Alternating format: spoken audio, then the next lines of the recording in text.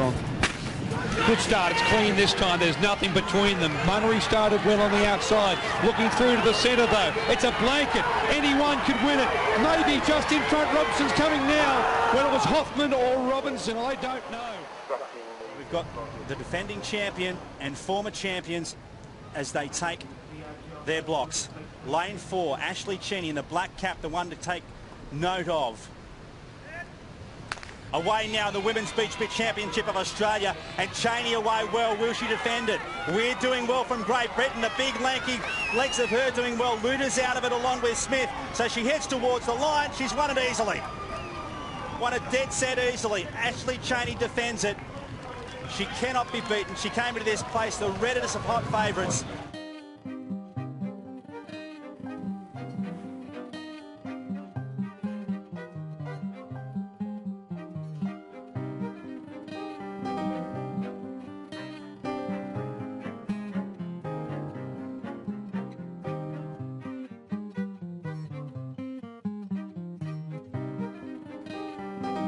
At the start, what do you actually focus on your start? Start's sort of different to the track. Track can get away with the bullet. Start here, I try and keep my spacing wider, and once again don't actually go for too much push out of the blocks, because it isn't as hard as a track block where you can actually push very hard. During the start, it's important not to dig your blocks too deeply.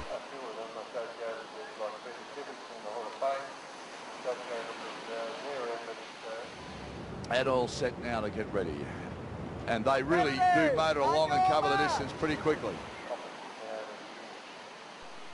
Place your weight over your shoulders when you're in a take your marks position. In a set position, move your hips up and your weight forward.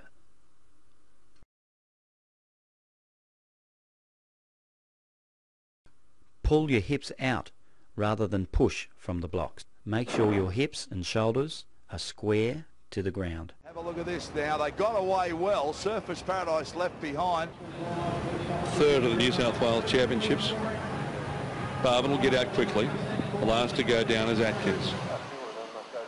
When the gun goes, drive your arms up and back as fast as you can.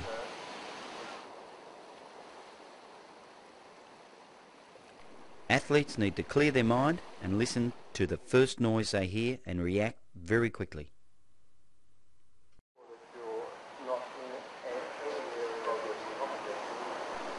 Try and take longer steps to keep your body low when you accelerate.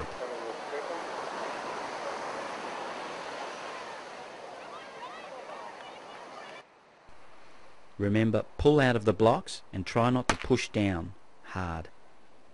Don't push out hard on the blocks.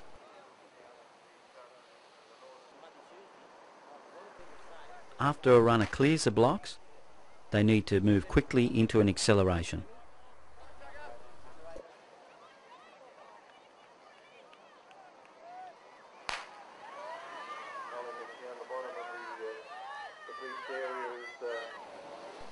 Watch this perfect start. Balanced, hips up, hands up. Great start.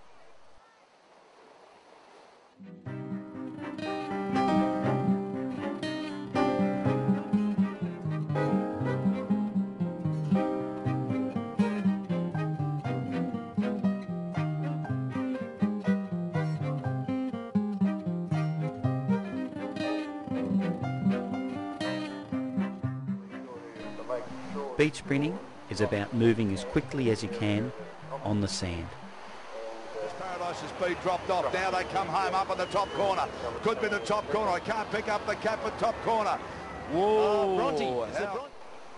Beach sprinters should land as softly on the sand as they can, slapping the surface rather than pushing. Their landing foot is in front of the centre of gravity.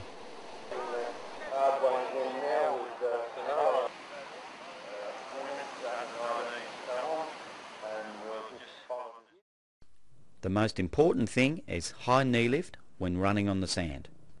The best technique is to land with your foot outstretched and slightly flat on the sand.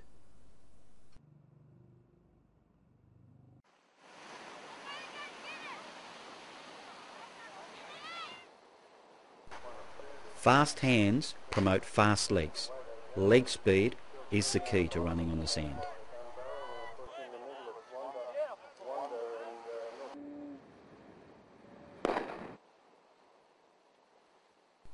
A runner's hips need to be high off the sand, and a strong arm swing promotes this.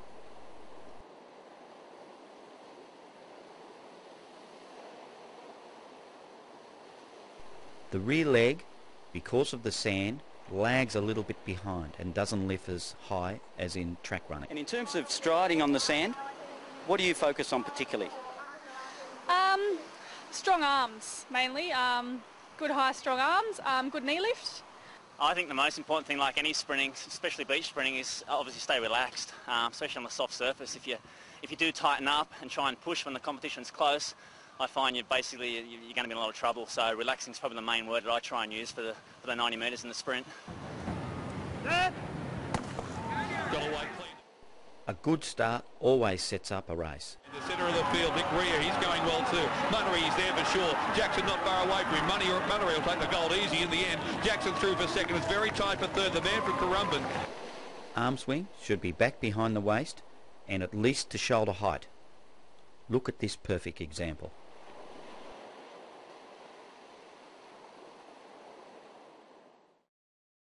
Robertson challenging. Robertson's going to get there, I think. Runners have to keep their form right through the finish line. Slight forward body lean, high arms and driving right through the finish.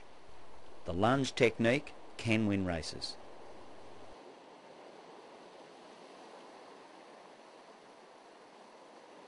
Runners shouldn't lean too far forward or they'll fall over.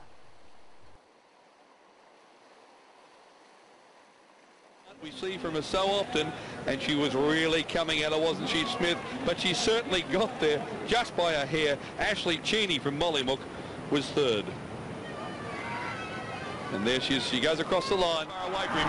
Munnery will take the gold easy in the end. Jackson through for second. It's very tight for third. The man from Currumbin, Brett Robertson, may have got there just ahead. A runner should look at the finish line, keep very balanced, hands up and hips up as they drive through the line.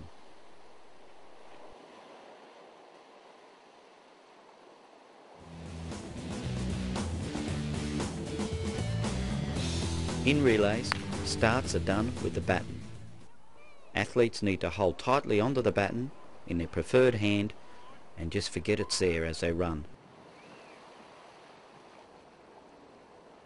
Novices usually take the baton at shoulder height and then put their head down as they accelerate. Here's another high baton change. Taking a baton high slows down the relay change speed.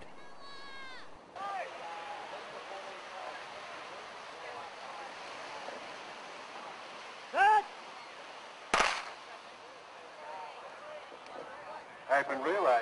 To get the best relay change, a runner should come out low and take the baton between waist and shoulder height. He's a 5-time Australian Beach Relay champion, Bryce Johnston, in action. 10 to 15 metres before the changeover zone, the runner puts his hand up with the baton. The runner has to guide the baton into the hands. The receiver holds their hands out, outstretched, and awaits the baton.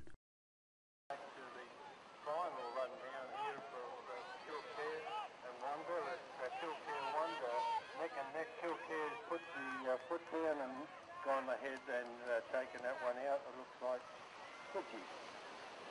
The V formation is the safest way to take a baton.